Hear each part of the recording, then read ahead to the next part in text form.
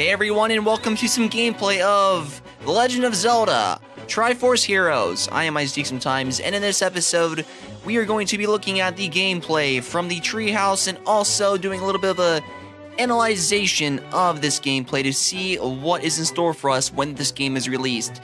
So as you can tell, there's actually 3 people playing this right now, and on the bottom of the screen, there is a lot of emoticons that you can use, like no, you can throw someone, you can also use an item, and a lot of other things. And also, there is a magic meter gauge, just like in A Link Between Worlds, that you can use all of your items at once. There's no, like, huge stockpile of anything. It's just the magic meter that shows up and drains itself once it uses something up from its weapons. So that's pretty cool. So as you can see, most of these guys are right next to each other, and they're trying to figure out a way to get past this place.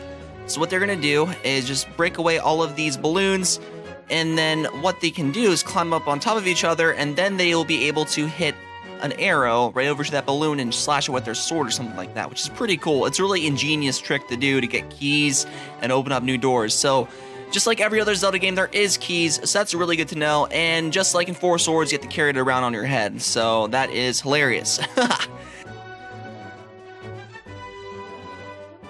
Well, with that, they actually completed this level, so once they go over past this little door, they can go over and check out the Triforce, which is the end of the level in this game, which is pretty cool. All 3 of the players have to go on it at once, so or it won't actually charge. So that means each person has a different piece of the Triforce. Triforce core, courage, power, and the wisdom. So yeah, it's pretty sick. So they're in the second part now of the forest number 2, and now they have to traverse the forest even more deeply. And there's a switch for 3 of the links to step on, and that actually causes some random guys to appear. The slimes from freaking Link to the Past and Link Between Worlds are here as well. So I'm pretty sure this is the same time period as A Link Between Worlds and Link to the Past because those guys are in this game. So it should go along with the timeline pretty swelly. Great, so there we go.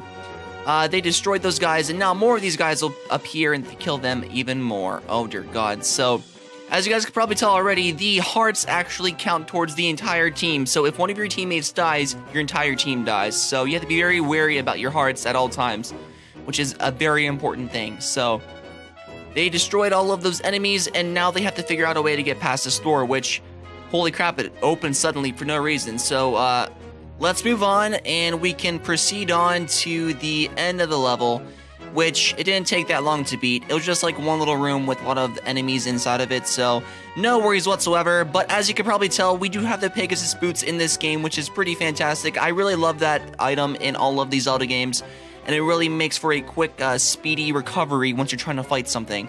So well, they just actually finished off with that level, and they can move on to the next one, which has a spiraling tunnel and bottomless pits. So just like every other Zelda game, you can see that there's platforms that will spin around, floating like they have no gravity whatsoever. And you can see they're doing the nice little 3 headbutt attack again, with which they just freaking try to stand up on top of this on everybody and then just shoot everybody again. So in this level, they have to hit 4 of those orbs, open up the door, and they died. But luckily, they did have a fairy, so they can move on again, which fairies in this game are just lives. They don't really do much besides show you how many more you have until you have a game over, which is like in every other Zelda game, but I'm pretty sure this one, like you really don't have a bottle or anything, so it's kind of confusing about that point. But so in this point, they have to stand on each other and just shoot the arrows at the little orb things, and they're already dying pretty quickly this time, so they're not kind of the best at this game, so whatever. But let's move across again. Hopefully, if they ever do something like that.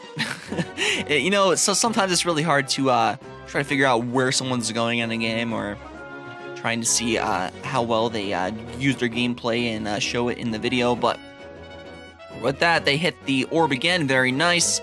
And that'll open up the door to the end of the level once again, which there's only one more level in the forest. So here we go. They're going right over, and they're going to throw everybody off. Well, nope. They were nice. Never mind. Bye. See you later, bro. Have a wonderful day, Green.